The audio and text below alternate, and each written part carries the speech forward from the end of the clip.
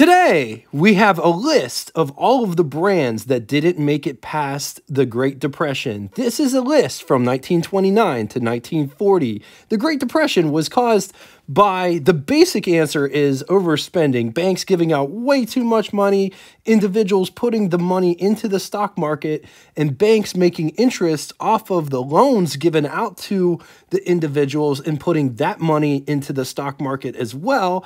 It was all a great thing. Everybody was making tons and tons of money until the media, being the propaganda machine that they always have been, put out articles saying that the stock market was going to crash. So people got really spooked that they were going to lose all of their money. The powder keg that ignited everything was October 24th, 1929, known as Black Thursday. At the end of the day, the stock exchange closed with 12.9 million stocks being sold that day.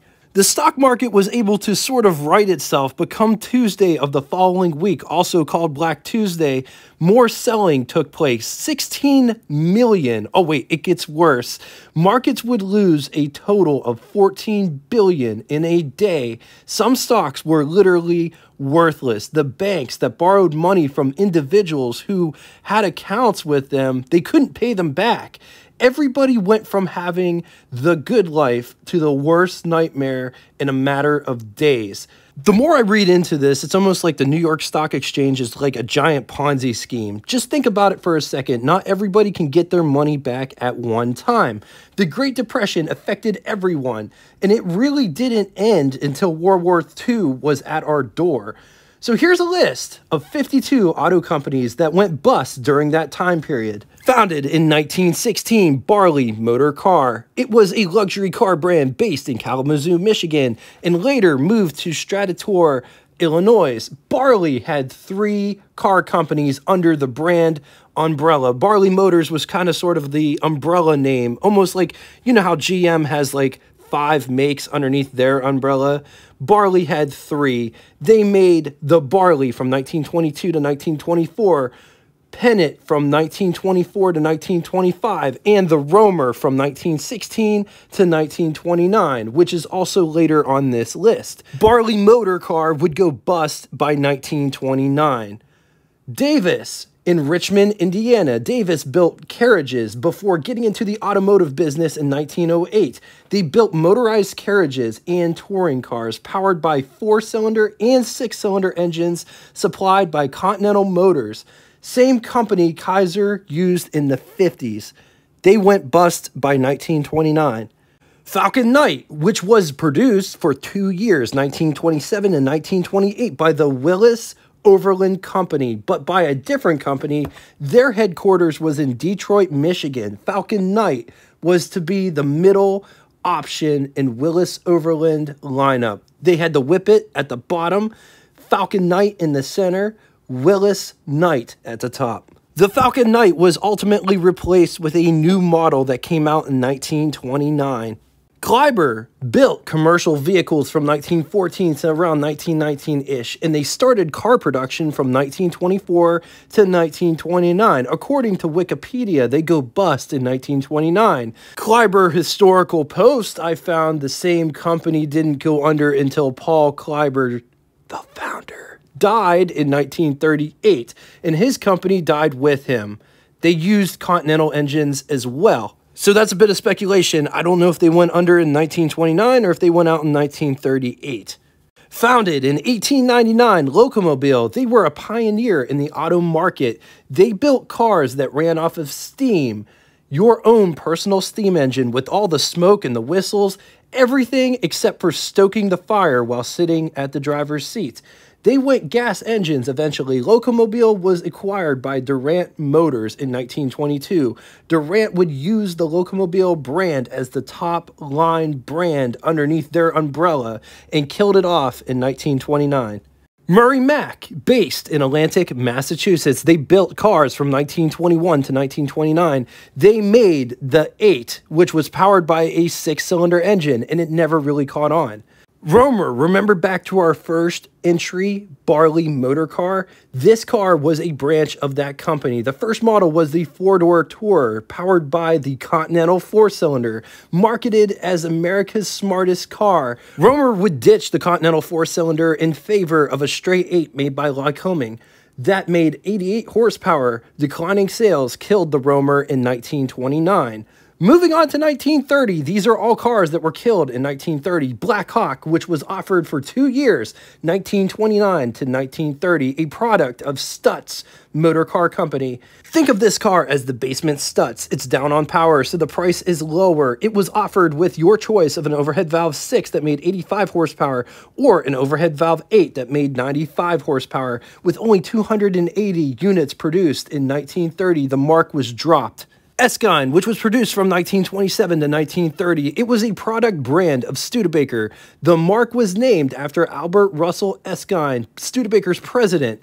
Esquine's last year was 1930. Graham Page built cars from 1928 to 1930 with the purchase of 2 engine companies, the Page Detroit Motor Company and the Jewett Motor Company. The only issue was they didn't have a foundry, so they couldn't make any more of their engines, which is really weird. Why would you have an engine company and not have a foundry? So they ended up going to Continental Engines for some more engines. Sales ultimately slumped, and the brand was done by, it was conflicting information, 1930, others say 1932. Graham would live on until 1940. The Graham Page name would live on until 1962.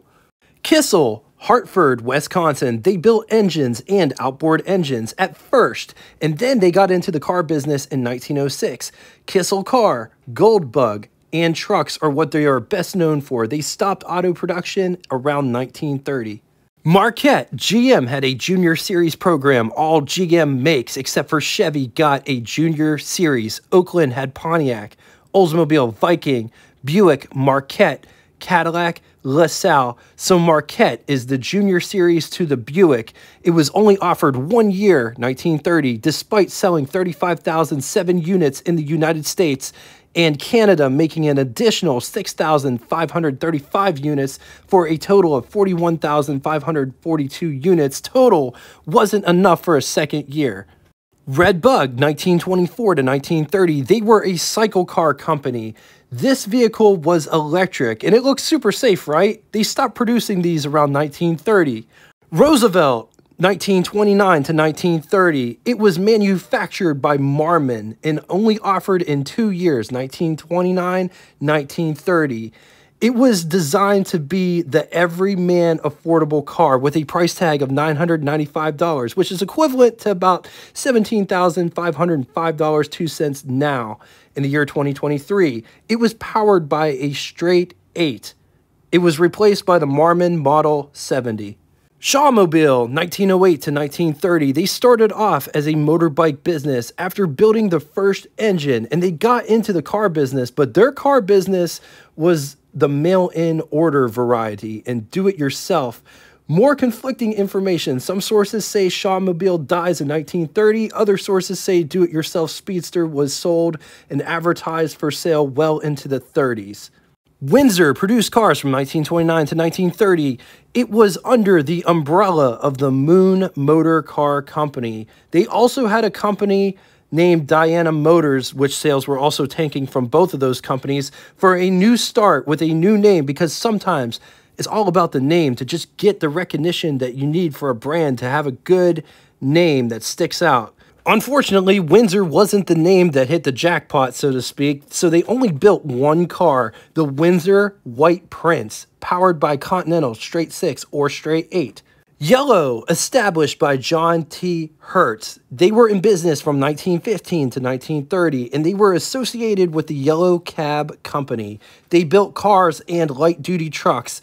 They were eventually sold to GM in 1925, with the name going on until 1930. American Steam Automobile, founded West Newton, Massachusetts, and built cars between 1924 and 1931, mostly catered to previous Stanley Steamer owners because most of the Stanley Steamers were largely modified versions of this car. They stopped making cars in 1931. Doble Steam Car, 1914 to 1931. It's a company that has four brothers in it.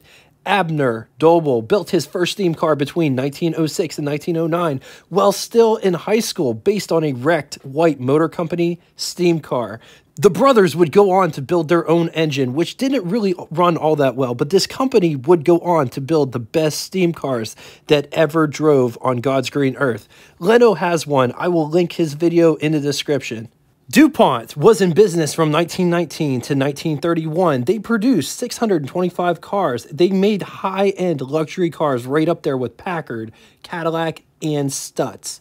Durant Motors, established in 1921 and sold cars until 1931, established by ex-GM CEO William Billy Durant. Durant wanted an umbrella brand, much like how GM has 5 brands under their umbrella. They sold Flint, Durant, and Star. Durant acquired Locomobile, which was their premium brand, price points to compete with all levels of GM. Last Durants were sold in 1931. Ironically, Durant Motors was sold to GM in 1935. Elker, 1915 to 1931. A lot of people refer to this car as the best made car that was built during that time period. The company made cars from 1915 to 1931. Resources were badly affected during the Great Depression, and they couldn't build cars anymore because they couldn't get the supplies needed to build the cars, so they closed their doors in 1931. Henny, 1921 to 1931. Before building hearse and professional cars for Lincoln, Cadillac, and Packard, they dabbled with manufacturing cars, built from 1921 to 1931. Jordan, founded in Cleveland, Ohio, 1916 to 1931, known for style over engineering. Jordan was the first car manufactured for women, or at least that's what this article says, but I think Baker Electric beat it. In 1927, Jordan introduced the Little Cushion luxury compact, which totally bombed, and the company survived the stock market but ceased production in 1931. Oakland, 1907 to 1931. Oakland was private from 1907 to 1909. It was purchased by GM, and it was a staple at GM until the GM Junior Series. Pontiac was the Junior Series to Oakland.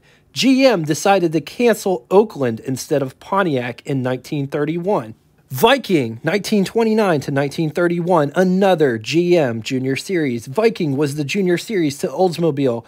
Viking used a 260 cubic inch displacement, 4.3-liter flathead monoblock V8. It was the last time that Oldsmobile offered a V8 until the Rocket V8 came out in 1949. Essex, 1918 to 1932. 1918 to 1922, Essex was independent. Hudson bought them and used their name until 1932, changing the name to Essex Terraplane. Essex was dropped between 34 and 35, somewhere around there, for Terraplane. Little Mac, 1930 to 1932. Truckette, manufactured by Thompson Motor Company in Muscatine, Iowa. Raunch and Lang, they were incorporated in 1884. They were known for building expensive carriages. They got into the automotive business in 1903 with the acquisition of Buffalo Electric. Raunch and Lang merged with Baker Electric in 1915. They were experimenting with new engine ideas. Then the stock market crashed, and that put an end to all of that. The last would roll off the line in 1932.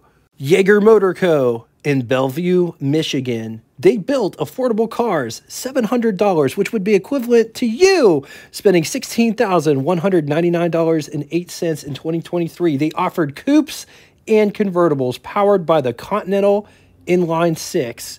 They built cars between 1932 and 1933. Marmon built cars from 1902 to 1933. It was a big name in the luxury car market back in the day. Indianapolis, Indiana, known for the V16. They wanted to be the very first company to offer the V16. They started working on their engine design in 1927. They didn't finish the design until 1931, but by that time, Cadillac had a V16 of their own on sale. There was 3 U.S. companies that offered the V16 back in the 30s, Marmon, Cadillac, and Peerless, but Peerless only built one prototype. While on the topic of Peerless, 1900 to 1933, based in Cleveland, Ohio, one of the 3 Ps in luxury, Peerless, Pierce Arrow, and Packard. Packard was the only one to survive the Great Depression. Drum brakes and closed cabs are what they were known for. Buying public couldn't eat, let alone buy expensive cars. They did manage to build one V16 prototype before going bust in 1933. Rockne, 1932 to 1933, produced by Studebaker for those 2 years. Brand was named after a University Notre Dame football coach, Coot Rockne. Willis Knight was a product that was offered from 1914 to 1933 by the Willis Overland Company in Toledo, Ohio. Introduced the sleeve valve V8 in 1917 and produced it until 1919. The company would go into receivership. Willis then directed its attention to an inexpensive Model 77. DeVaux, 1931 to 1934, Grand Rapids, Michigan. 1931, they claimed to have 8,000 orders, but that was a little bit of a white lie to get some financial backing. DeVaux filed for bankruptcy in 1932, with only 4,808 vehicles being produced. Continental Motors bought DeVaux, and they went by the name either Continental DeVaux or DeVaux Continental. With only a few minor changes being made to the cars, 1,358 cars were produced. These were also powered by Continental's engines. Franklin, founded in 1902, Syracuse, New York, they built air-cooled cars with technically five distinct styling periods. Franklin could start to see the writing on the wall as far back as 1929. As a last-ditch effort to drum up sales, they built a Hail Mary car, 1932, supercharged, air-cooled V12. It was their swan song. Franklin went on to build air-cooled engines, which was bought by Preston Tucker right after World War II. After Tucker disbanded, Franklin would go on to build air-cooled engines until 1975 when the name was dropped. Continental, 1933 to 1934. This was on the heels of the DeVaux, but Continentals did not share anything with that car. 1933, Continental was offered in 3 model ranges. The Ace was at the top, the largest and most expensive car on offer, followed by the Flyer, which had a 6-cylinder engine, and the Beacon, which had a 4-cylinder engine. It was the cheapest roadster for sale in the United States at that time, $335, which is equivalent to you spending $7,752.41 in the year 2022. Building the cars was proven to be unprofitable, and they gave up on car production in 1934. New Era, 1933 to 1934, 1775 Broadway, New York City, marketed as New Era Ford, 6 to 7 passenger sedans, limos, and taxis, powered by the flathead Ford V8 and based on Ford Model 40. Stutz, founded in 1911 and built cars until 1935, was known for making cars for the rich and famous, building sports cars at first and then venturing into the luxury car market. Stutz filed for bankruptcy in 1937, court-ordered liquidation. It's important to note that Virgil Exner would revive the brand in 1968 and it would last until 1987. Auburn, best known for the Auburn Speedster, fast, good-looking, expensive cars, founded in Auburn, Indiana, 1864 as the Eckhart Carriage Company. Eckhart's sons began building cars, sold the company to investors in 1919. The investors couldn't make the company profitable, so they sought help of E.L. Cord, a salesman. Investors were going to pay E.L. Cord to run Auburn. Cord countered with a buyout, which the Chicago investors promptly took. After the stock market crash of 1929, the need for expensive cars subsided. Cord sold his shares, and automotive production ended in 1937. Cunningham, no affiliation with Briggs Cunningham or Cunningham Steam Wagon, founded in 1896, switched to horseless carriage production in 1908, developed a V8 in 1916, Cunningham built cars from 1908 to 1936. Brewster and Company. James Brewster founded the company in 1810 and was a carriage company in New Haven, Connecticut. They had a reputation of being the best carriages in the country. They built cars from 1915 to 1937. Duesenberg, which was known as America's luxury racing brand, they made really powerful engines that would be unmatched for decades. Duesenberg would struggle financially. It was placed in receivership in 1924. The company was bought by E.L. Cord in 1926. Cord sold all of his stock shares in 1937 and production ceased. Cord, luxury brand of cars built from 1929 to 1932, the first U.S. mass-produced front-wheel drive Cord L29. Another model that Cord made was the 810 and 812. Cord would go on to sell all of his stock shares, and production would halt in 1937. Established in 1865 as the Heinz, Piers, and Monshiner Company, which was best known for household things such as gilded bird cages and refrigerators, after buying the other two out in 1872, focused on bicycles, and son Percy would take over the bicycle business and venture into motorcycles. Pierce Arrow would build cars and trucks from 1900 to 1938. C.R. Patterson and Sons, founded in 1893 in Greenfield, Ohio, which started as a carriage company. They got into the auto business in 1915, went into bus production in the 20s. Unable to raise enough capital, they ended up closing in 1939. Overland, founded in Toledo, Ohio in 1903, the founding company of Willis. Overland would eventually just be absorbed into the Willis brand name by 1939.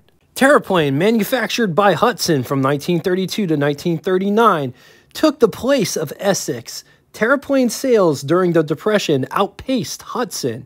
By 1938, the last year of Terraplane, both Hudson and Terraplane was used. The name was dropped entirely by 1939.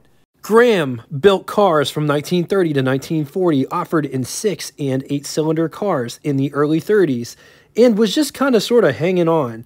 Hupp would go on to buy the dies to the Cord 810 and 812 and share them with Graham so that they could use their factory to build cars, which is another total head scratcher. If you're a car company, you need a factory to build cars in. Why do these car companies just sell off all their assets and still are like, yeah, we're a car company, we're going to still build cars?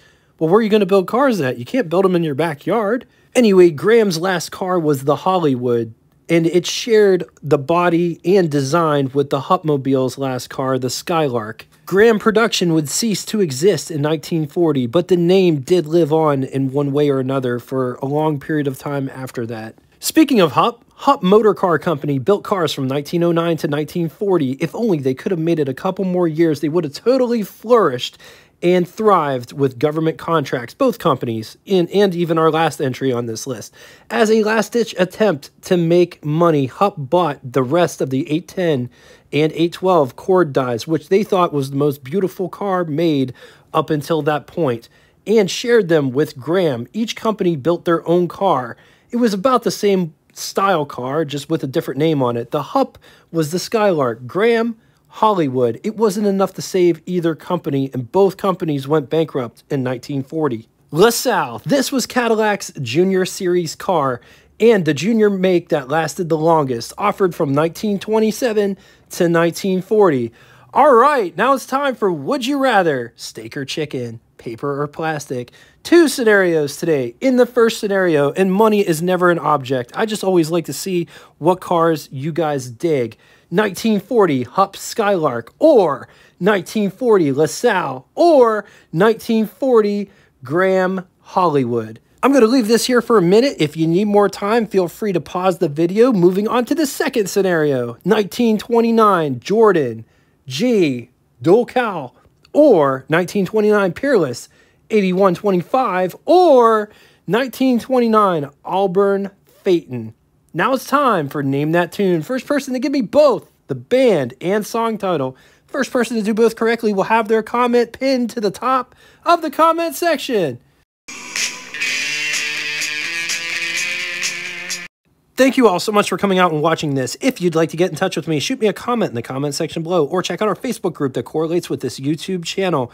That is honestly the easiest way to get a hold of me, is find me on Facebook, shoot me a message. If you can't find me on Facebook, or you don't have Facebook, shoot me an email. All of that will be linked in the description below. Just know I appreciate all of the support. And until next time, here are some scenes for our next episode. Airing Sunday at 4:30 Eastern Standard Time, 1967, Oldsmobile 98. Look, a 4-door. That's what's next on What It's Like. Tune in Sunday to see that episode.